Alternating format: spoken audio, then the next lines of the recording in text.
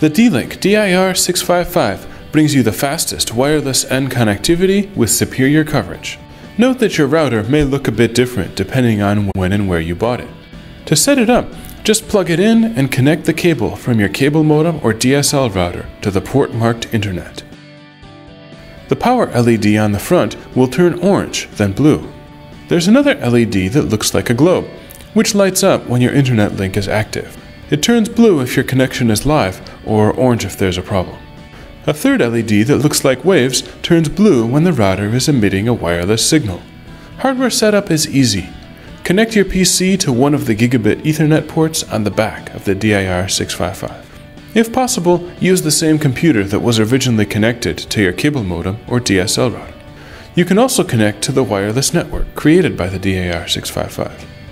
The default name, or SSID, is D-Link. After everything's connected, turn off your cable or DSL modem, wait a moment, and turn it back on.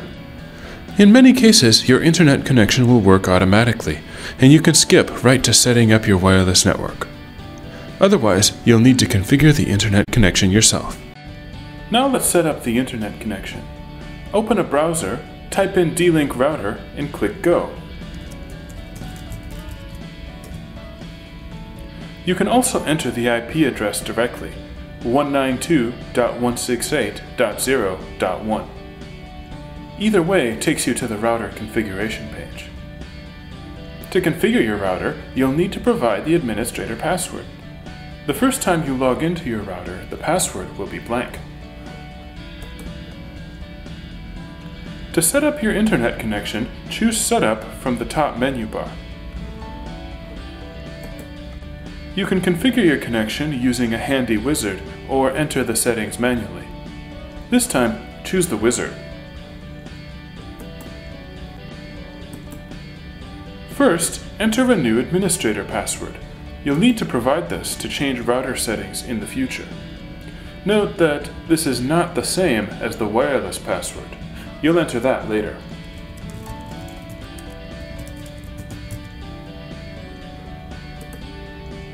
Next, choose your time zone.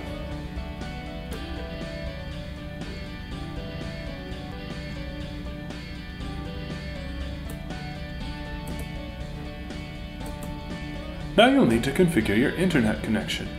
This step varies depending on how you connect. Several larger internet service providers are listed in the drop-down box for you to choose. Select yours and follow the instructions on the screen to finish setting up your connection. Call your ISP if you have any problems. If your internet service provider isn't listed in the box, you'll have to do a little extra work. First, select your connection type. If you're not sure, check with your ISP. If you use a cable modem, you probably have a DHCP connection. Choose that option and click Next.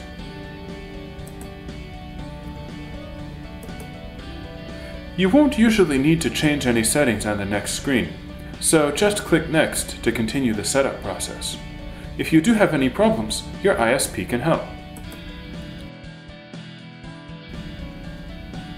If you use DSL, you most likely have a PPPoE connection, but again, you'll want to double check that with your ISP. Choose the option and click Next.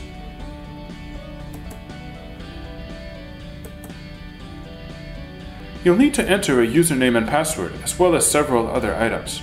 You should have received this information from your ISP when you signed up for service. If not, give them a call.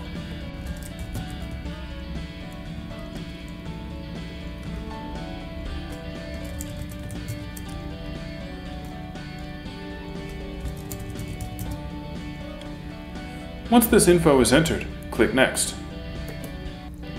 On the following screen, click Connect to save your settings and wait a moment while your router reboots. After it's done, your internet connection will be ready.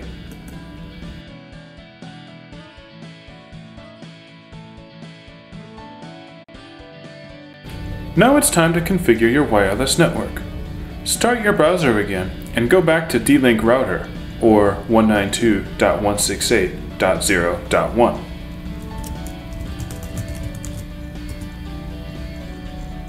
If you set an administrator password before, you'll have to provide it to log in now.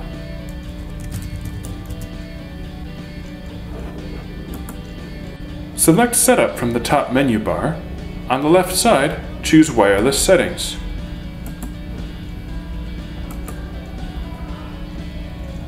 You can set up your wireless network using a wizard, add a device with WPS, or enter settings manually.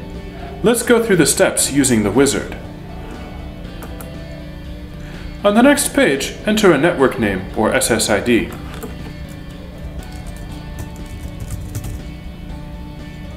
Choose Manually Assign a Network Key. That's just your wireless security password. This is the one you need to connect to the wireless network. Assigning it manually means you can choose one yourself. Otherwise, the router can create one for you. Click Next. Now it's time to enter your wireless security password. You'll have to provide this the first time you connect to the network with a wireless device. Please note, this password should be different from the administrator password that you set when you configured your internet connection earlier.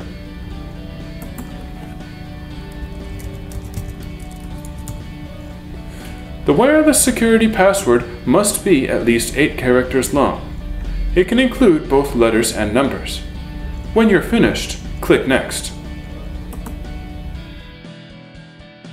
Review your settings and then click Save. Wait a few moments while your router reboots. After it does, your high-speed wireless and network will be ready to use.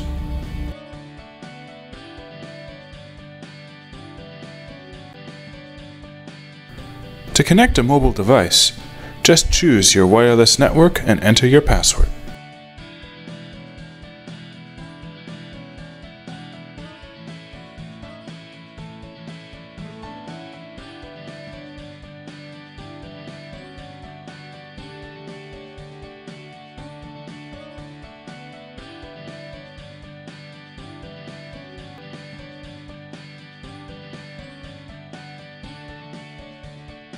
For more information, visit dlink.com.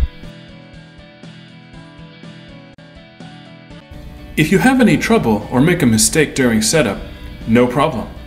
Just press and hold the reset button on the back of the DIR-655 until the LEDs on the front change. This returns your router to its original factory settings, and you can restart setup from the beginning.